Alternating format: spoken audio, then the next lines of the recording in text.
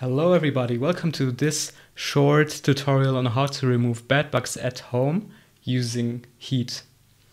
And to do that, all you need is a regular space heater, such as this one. This is an infrared heater, but any kind of space heater, for example, the oil-filled radiators or gas-filled space heaters also work.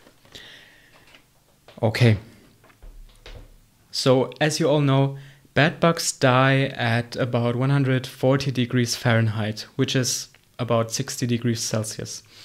At this temperature, bed bugs have no chance of survival, so that's the temperature we want to reach. To reach this temperature at home, you have to do the following. Suppose this is your bedroom, and this is your bed, this is a closet. Maybe there's a door here which opens like this, and maybe there's a window here which opens like this, or similar, whatever. And suppose this is your bedroom, you have some things inside and some openings. How do you get it to temperature? Well, first of all, it would be ideal if you have a built-in central heating. For example, a radiator that's placed on the wall, which most rooms have. Okay, then you fully turn on this central heating radiator. Of course, it won't reach the target temperature, so we need additional heat. And to do that, we need the space heater. And the space heater will help us to reach the target temperature because we combine two different heat sources.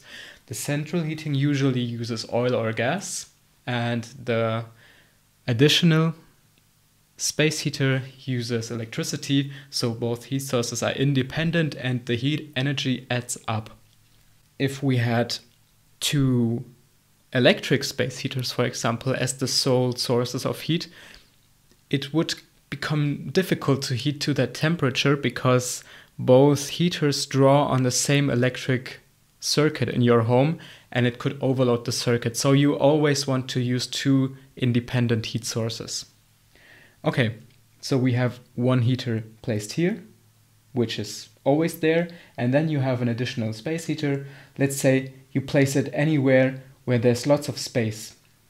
I would say you could place it here, or you could place it here, but then you have to move the closet away. Let's just put it here. So that's the space heater. And you power this on to full temperature. And as we just saw, the heat energies of these two heaters, they combine and they add up. And using this setup, you're already really good. However, when you heat your room like this, it could be that, for example, the heat accumulates in this corner of your room because every room is laid out differently. In this case, it does not look as if the heat would accumulate in some corner, but some bedrooms might have some room separators here that prevent heat flow or other furniture. So to distribute the heat, you can additionally use a floor fan or a regular standing fan. And let's just place the floor fan here. Actually, it does not really matter where it's placed. I see lots of advice online regarding distributing heat that the placement is very important, but I don't think that for small rooms it matters too much. Let's assume that we want to maximize the airflow. It won't make a big difference, but let's place it in this corner. And this is the floor fan. And this thing is spinning. And it blows the air in this direction. And this causes the hot air to circulate in that room. When you do this, then the heat will be evenly distributed. Also, it carries heat away from the space heaters, so if they have a built-in thermostat, then that thermostat won't prevent it from heating at maximum temperature. Because if you have a space heater which accumulates hot air around it, then at some point it will turn the heat off because it thinks that the room is already at temperature, but it is actually not, since the warm air accumulates around it and you have to blow it off the space heater into the room so that the heater has more capacity to heat. Additionally, what you have to do is the following. In that room, there will be some air gaps. For example, below that door. The door obviously has to be closed, so I'll have to remove this. Let's say this is a closed door here.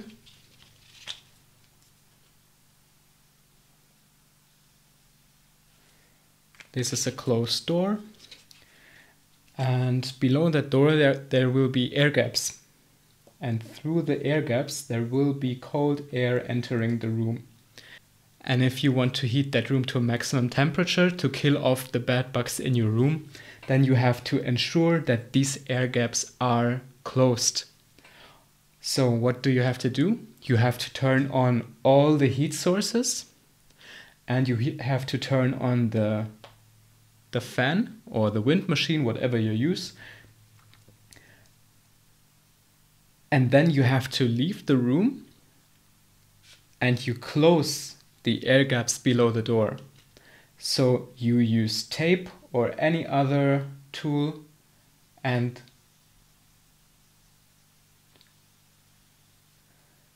close the air gaps below the room. And this minimizes the amount of cold air that's entering into the room. So now we have done three things. We have placed heaters that combine with our central heat source to produce the maximum amount of heat. Then we distribute the heat inside the room. And we eliminate cold air from entering the room. Now there's one more thing that you have to do, which is, as you see, you have furniture in that room, and the furniture usually stands at the walls. So it could be that bed bugs hide behind the furniture. And we want to make sure that all the heat reaches all the bed bugs. So we want to ensure that the furniture does not prevent the heat from reaching everything. And we ensure that there's a space here.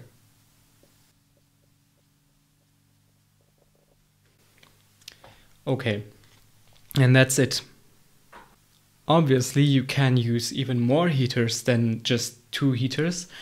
Ideally, you would use a central heating system, then an electric space heater, and then additionally, you would use a gas-fueled heater, such as any propane heater you get on Amazon. So that's the complete strategy to quickly and easily remove bed bugs using heat from your home.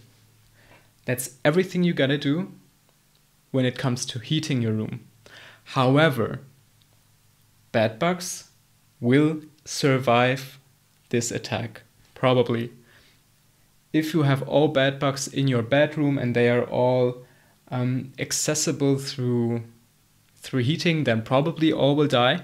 But it could be that because of some circumstances, because you skipped a single step, or because you missed some part of the tutorial, or because you forgot to ensure that heat reaches below some gaps below the furniture, or whatever it could be, that 10% or even 5% or 2% of the whole bedbug population survives.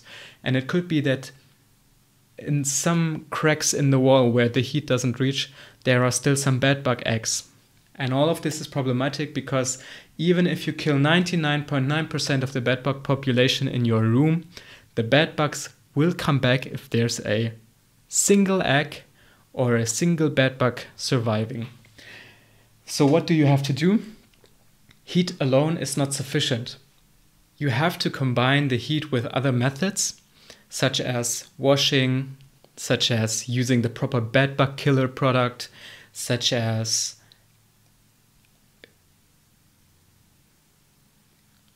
removing the right stuff from your room where bed bugs actually hide. And you have to combine all of these methods in order to systematically remove the bed bugs from your home. If you heat, some bed bugs could survive, and to get rid of all the bed bugs, you have to ensure that you have a system to systematically also deal with the surviving bed bugs. And I have created such a system for you. It's called the Ultimate Bed Bugs Vanish system.